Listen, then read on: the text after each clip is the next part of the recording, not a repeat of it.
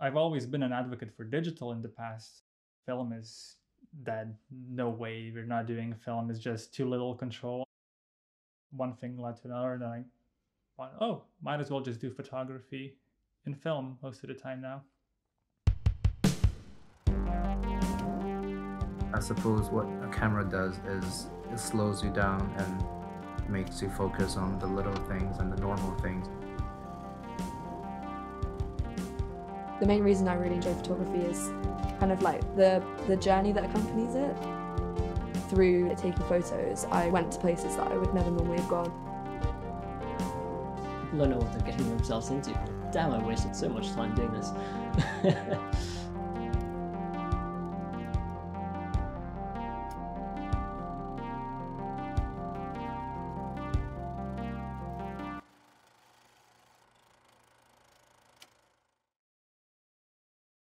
I started shooting film mostly just because I loved like the intention behind it. I suppose it's kind of like getting a takeout versus, actually preparing for a good meal, putting in that effort. It's more about the experience instead of the product. I feel like with a film camera, you're involved so much more in the production of that image. Just being able to like hold your negatives and know that that's like a moment in time that you can have forever. Whereas digital, they just kind of get lost. Because you can't see the photo straight away, it's like so much anticipation, and then you get it back and it's like so rewarding. Our generation has been really dislocated from that process. The very tangible way in which like film is taking a photo, holding the photo, there's something like kind of romantic in that, I guess. I think it's really impressive. Kodak announced like higher prices because they can't keep up with demand and that kind of thing. I just think it's pretty cool. Maybe the generation is kind of tired of the digital age. There's some odd feeling when you actually get to look at your negatives, the film itself once it's been developed. It feels quite surreal in the sense that you know that this moment is captured in a physical form. You can touch it, you can even smell it if you want, but digital doesn't give that to you. It's not permanent to you. If you throw your hard drive on the floor, that's it. With film, well, if you burn it or if you submerge it in water, maybe that's going to damage it. But otherwise, it's basically gonna be there forever. I guess it's the sense of physicality that's been something we've been longing for a bit.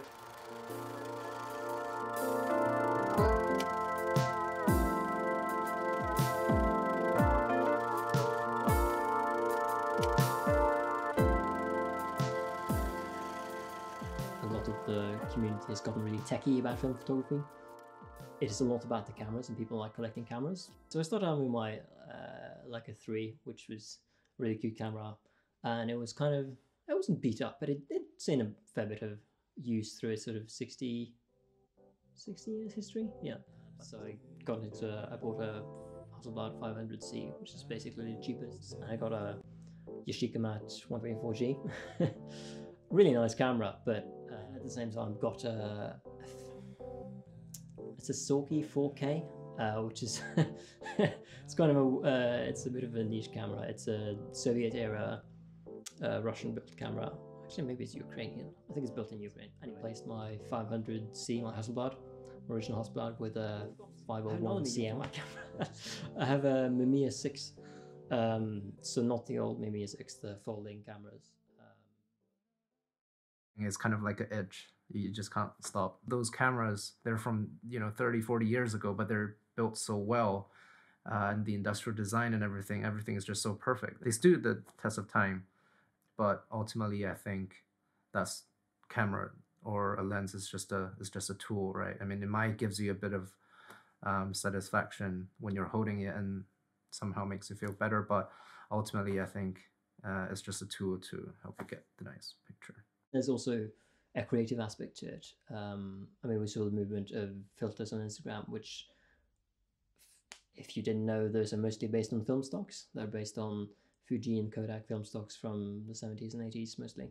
The look that they had and those created are just transferred digitally onto Instagram, and people used those a bunch even though they didn't know where they came from. People want that aesthetic, something that's different from taking a picture on your iPhone, something that isn't going to be HDR and perfectly realistic colors, something that's going to distort the color slightly and maybe give you a weird yellow look to your images, or give you a nice green cast like some of the Fuji film does.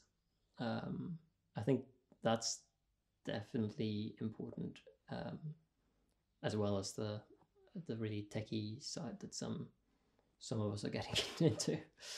I go back to the Fujifilm Superior 400 or Extra Superior 400. That's like just a colour film. The tone of the colours on that I really like, because I like quite bright, like colourful photos generally.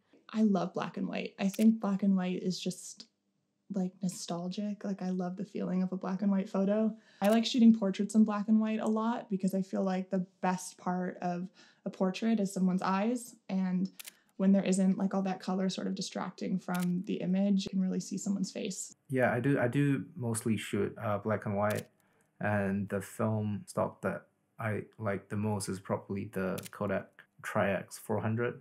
It's kind of a really strong, grainy, smoky kind of film, and I like to push it to probably 1 or 2 stops. It's kind of hard to justify exactly what reasons are behind that, but the effect that I get from it is just really pleasing to the eye for me. It somehow goes pretty well with what you feel in Edinburgh. It's a pretty historic town. I just think that works pretty well for me. What I find difficult is you can't look at what you've done like straight away. So you can be shooting the whole day and you can realize that like you've had some weird thing pressed wrong, or like you have your finger over the lens, or like the lens cap on, and like stupid stuff like that. And it's really irritating because you pay the money to get developed, and then you're like, oh, that whole roll is pretty bad. But I feel like that ends up being a good thing, because you kind of have to learn those lessons to get better. You're really thinking about every single shot you're taking, so it means you're not just sort of going around like snapping like 1,000 pics in one go. Like you're actually thinking about every single shot. Yeah, I think people are scared of film because it's easier to mess up. Like before you know what you're doing, you're just like hoping that you get a good result. It's amazing waiting for your film to come back, but to wait that long and then get like a crappy rollback if you don't know what you're doing is gonna like totally put you off using a film camera, I think.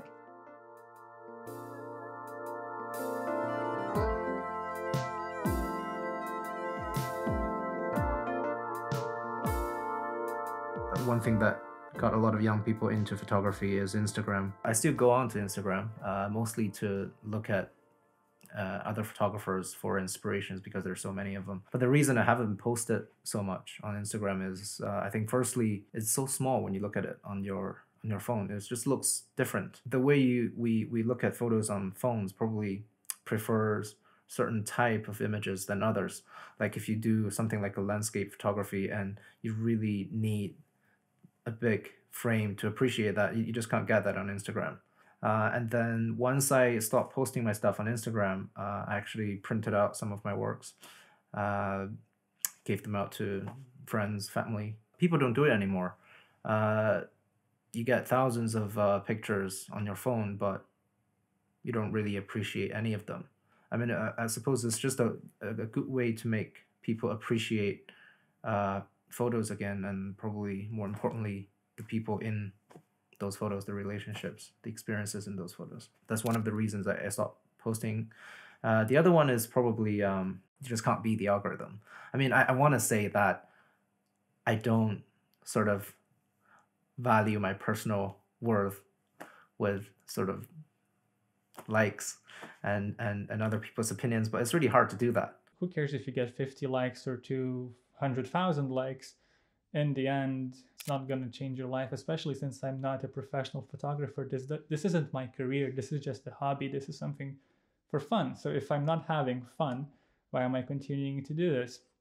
So I basically quit posting anything on Instagram, especially since I have a really pedantic way of arranging my feed. So I thought, okay, I'm not going to jeopardize my photography just for the sake of having the same color palette for 3 photos in a row. I thought, no, this is just toxic to how I take pictures in the long run. No, social media weirds me out a little bit. I just feel like I also start to compare myself to other people with photography. Like I can love something that I produced and post it, and then I'll see something kind of similar that I think is better and feel like crappier about something that I was proud of before. So I don't know. I kind of stay away from it, but I also love scrolling through for inspiration. And sometimes I'll see something that I think is really beautiful and I'll save it and like try and recreate that or imitate that feeling that I got from it. So like I love it for looking at other people's work, but it makes me feel weird about my own. I do hate it a bit. And that sounds really snobbish, especially after some of the stuff I've said. But I post on Instagram, and I think I enjoy some aspects of Instagram. For me, it's sort of a path, kind of like a thumbnail in folders on computers. You have little images that you can see a tiny bit of your image, and Instagram sort of works to move people to actually see your image. Maybe they open your website and maybe they see it on a larger screen. I think that's where it starts becoming useful. So some people say you shouldn't create stuff that people like, which I think is a really stupid saying. But what they mean is you shouldn't let other people influence what you make. You should make what you want to make. I like creating pictures that people want to hang on their wall. That's great. And I don't think Instagram is very different from that concept.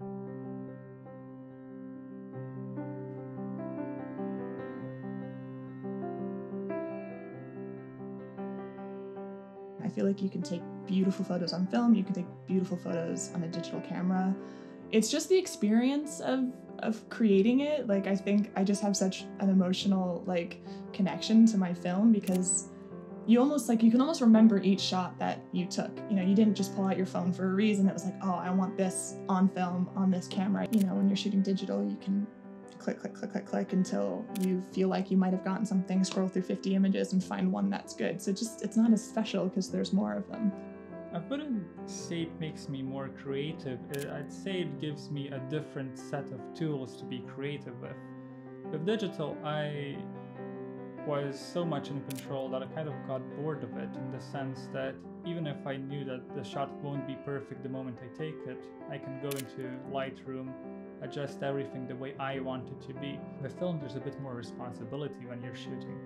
It kind of brings out a new way how you look into things, to actually consider what you consider a good subject. With digital, you can just point and shoot and pick your favorite. With film, it's a bit more personal, I'd say. It makes the photo taking process way more interesting, because before with like my phone or digital, you just kind of like snapping. Whereas now, like, I was really thinking about what went into making the shot good or bad. Everything is a conscious decision. There's only a limited number of photos that you're gonna get. It's just once. If you miss it, it's gone. Because it's so easy to take up your phone and take a really nice 12 megapixel picture and throw it online. It's really easy. But when you do that film, especially if you develop it yourself, especially if you start printing stuff. I spent 8 hours in the darkroom on last Friday and printed 3 pictures. And one of them I wasn't quite happy with, so I'm going to go back and reprint it. When I, for some reason, very seldomly these days, bring out a digital camera and make something on it, 15 minutes to edit them, maybe I come back, have a coffee break and edit them again because I wasn't quite happy. But maybe I've spent half an hour in total on that photo, and then I'm sort of done, and that doesn't really satisfy me. I enjoy having developed a film, taken a film first of all. I mean, I shot 12 pictures in 3 hours last Thursday. Going through that, developing it, hanging it, drying it, maybe you can see a few shots on the film, and that process of constantly seeing progression on your image, going from nothing to a large print. It's very satisfying. There are ways of doing that in digital. You can print huge prints that look really good, and maybe people would be more satisfied with their work on digital if they did that. But there is a solid culture of not really printing from digital and not really having a process with your photo. You don't go through and churn around on this one photo. You sort of get it out the door, and that's it. Essentially, you have quite a lot of money and time invested in that one photo. You better make it good.